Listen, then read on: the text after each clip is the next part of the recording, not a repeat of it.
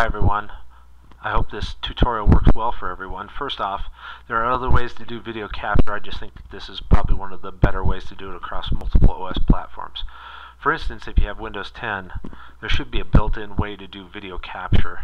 Also, if you have the Xbox app for Windows 10, you can use it to do video capture as well. Evan has used this method in the past and it's worked really good for him. Okay, back to this particular application I decided on, which is OBS, stands for Open Broadcaster Software. Here's the page you go to download the software at obsproject.com. For my computer at home, I have a Windows 7 computer and selected the Windows version to download. Whenever I download files from the internet, I always wait for my Norton antivirus software to confirm that the files are safe to use. As you can see in the lower right hand corner, it says that it's okay. In the lower left corner is the installer for OBS. Click it and launch the installer. Next, the installer should step you through the basic setup for OBS. The first screen is asking for auto configuration of OBS, and I chose yes. The next screen asks about streaming versus just recording.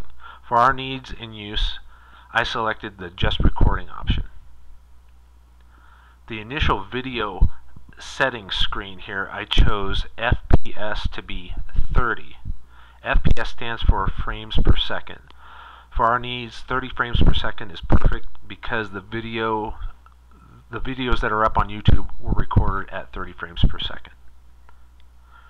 The last install setup screen shows you your final result. Click the Apply Settings button and continue. One other thing I did notice and needed to be changed later was the base canvas resolution. I'll show you later on what we need to do to change this. Now with OBS running, you're on the main screen, and as you look it over, you see a big blank screen in the middle of several sections below. The middle screen is where you'll see the YouTube video be recorded to. We'll work on resizing the video to capture and fit it into this particular window. Of the sections below, two main ones we will work with are sources and controls. From the controls on the lower right, there is the settings button. Click that to change the settings we need. From the settings window, two main sections will be updated. On the left are output and video. Click on the output first. Two items to change on the output settings are the record path and the recording format. The record path, it's a personal preference of mine. I like to keep my work isolated. The current path shows the general video folder that is used for where everything goes. What I did is I created a working folder within that general video folder, and I called it video capture and used it to used it as the recording path, as you can see now. The recording format I changed from FLV to MP4. MP4 is a better video format used for our use and our needs. It is a good standard format for video processing needed to create the soccer highlights. Now click on the video tab from the left column of settings. Here I realized when I was kind of playing around with the stuff that base canvas resolution needed to be at 1280 by 720.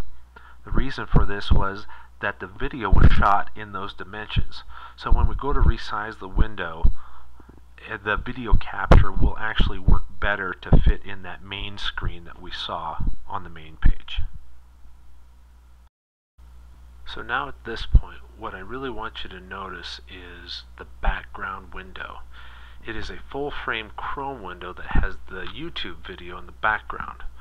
So to visualize this, what we're going to try to do is take that frame that you see there highlighted, and we're going to slowly try to get it transformed so it fits inside of the window that we have for the OBS window.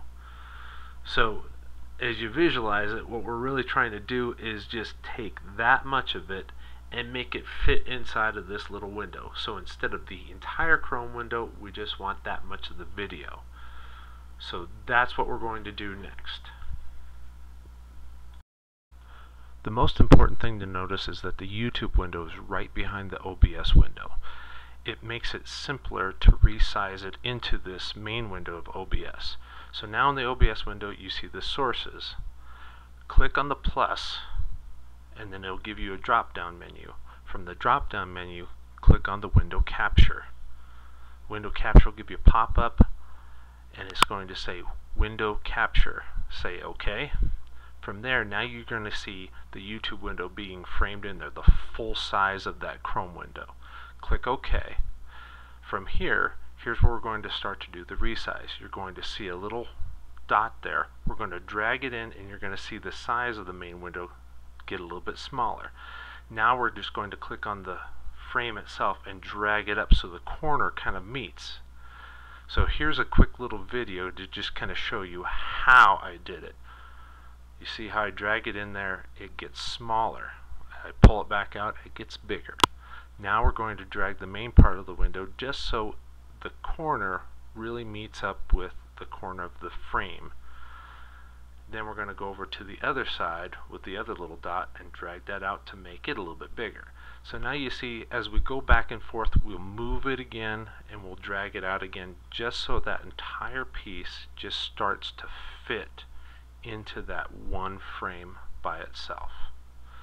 So going back and forth, I move it, drag it over, and then I finally just kind of get it so it fits just right.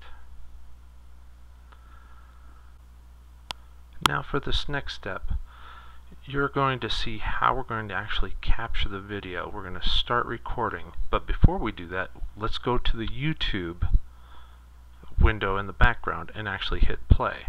Now from there you saw the YouTube video come up to the front, so now we have to bring our OBS window back up to the front, and then we click on the recording button, the start recording.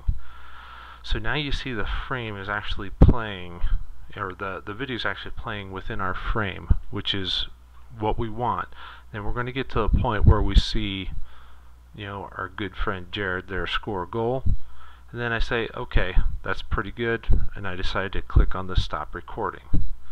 So now that I stop recording, I'm not going to exit. I don't want to exit. I want to leave this whole window up. But we can go ahead and go back to the YouTube frame and actually click stop. So from there, now we see it, we have everything in the frame, and now we're going to move on to the next step, which is looking at the video.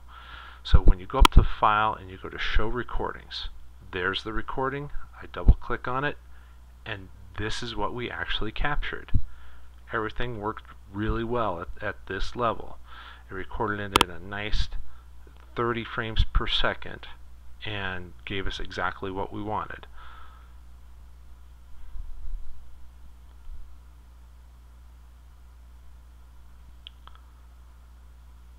And with that, everybody, I hope you enjoyed this little mini tutorial. I hope it gave you enough stuff to kind of work from and to hopefully pull the videos down and make good stuff.